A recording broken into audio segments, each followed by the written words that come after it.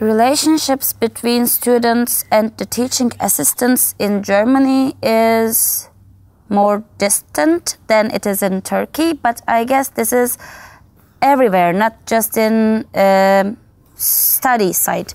Everywhere we have got the distant. Firstly, you are keeping the distance between you and the other ones. To access my professor, it is super easy. They have got super huge respect to their emails, and they really reply you so quickly. Whenever I have got questions, they are trying to explain it to you.